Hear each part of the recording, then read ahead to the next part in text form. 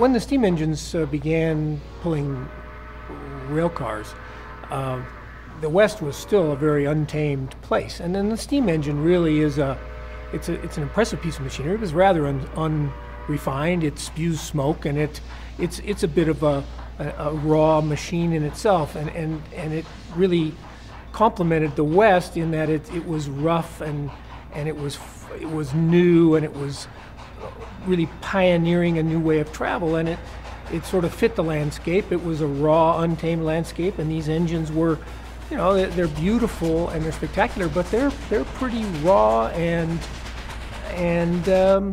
unsophisticated, if you will. The West is not very often subtle. It's very in your face, and it deals you a blow if you're not prepared for it.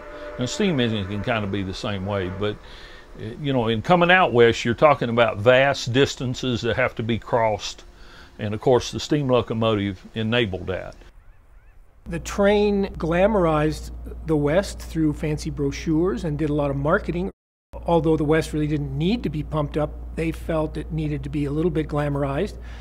Painters and artists and photographers were starting to send their works back east, publicizing this fantastic land, and the Grand Canyon in particular. The romance is in railroading for a lot of people. The steam locomotive is a very visual machine. You know, if you like machinery, if you like things that move, all of the stuff that makes the steam locomotive go up and down a railroad, you can see happening just standing there watching the side of the thing. It's huffing, it's puffing, it's hissing, the wheels are going around, the pistons are pushing, and everything is very obviously working together, and it's huge and it's heavy, and it's just very impressive piece of machinery, and I think people marvel at how does it even work. They inspire awe in anyone who sees them and is lucky enough to ride behind them.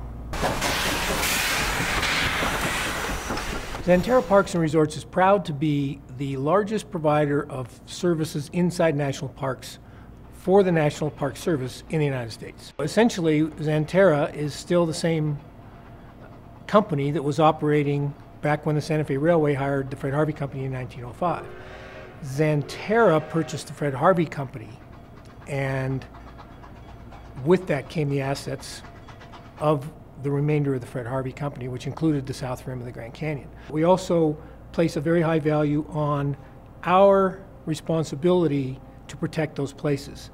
Xanterra Parks and Resorts is a leader in the hospitality industry, and we weigh our decisions on the environmental impacts as a result of our operation. When Xanterra purchased the Grand Canyon Railway in 2007, the steam engine was still used in the summertime. Xanterra realized that this was a challenge because they aren't very fuel efficient. They do have some emissions that are harmful. They leak. They're an old piece of machinery no matter how well you maintain them, and we maintain them very well. Why do railroads go from steam to diesel? Well, in a word, economics. By far and large, most railroads had already outdated technology by the time World War II hit. World War II, there was no materials to build new steam locomotives. Some were built, and as soon as the war was over, diesel technology had come along. And the diesels were more efficient, they were less labor intensive. So with fuel efficiency, because a diesel basically out of the box is twice as efficient as a steam locomotive, and labor costs pretty much cast the death knell of the steam locomotive. We made the decision to go to a diesel train for the environmental impacts that the steam engine was having. Some of it was economical as well. By going to a diesel locomotive fleet, our environmental challenges were less significant.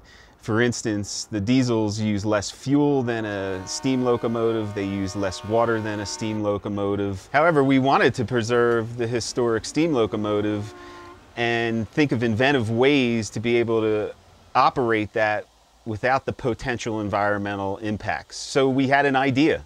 When we discontinued the steam engine, we never meant to never operate it again, and immediately started looking at some alternate fuel possibilities, and we realized we serve thousands of people at the south rim of the Grand Canyon. What if we collected all of the used vegetable oil from our restaurants at the south rim and at Williams and used it as a fuel to run the historic steam locomotives.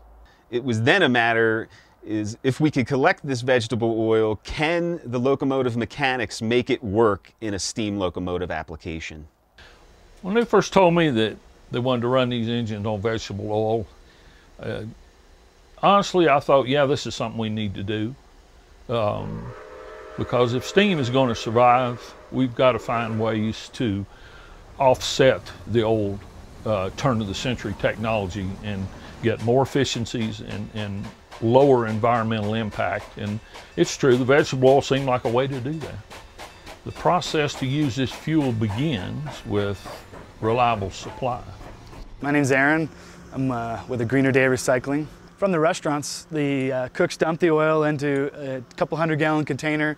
That container gets pumped typically once a month. We pick up the oil with this vacuum truck, bring it back to our shop, where we then filter it, heat it up, filter it with a centrifuge. From a centrifuge, the oil we pick up is similar to this here. As you can see, the solids and water are still in that oil. The centrifuge removes the water and solids, and then this is the oil that we bring up to the Grand Canyon to run in this engine right here. Pretty amazing, this oil here that was used to cook French fries and chicken wings is now powering this locomotive behind me. This is the fourth fuel that we burned in this locomotive. It started with coal, went to heavy oil, went to diesel fuel, low sulfur diesel fuel, and now to waste vegetable oil. Here it is, 100% vegetable oil, safe, friendly, edible. When we put it in our steam engine, it's combustible as a fuel.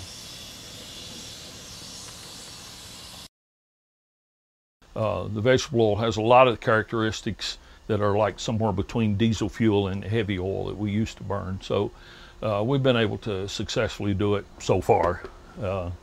And I think it's going to work out pretty good. All right, she's lit off good now. Let's get a look at her in the funnel.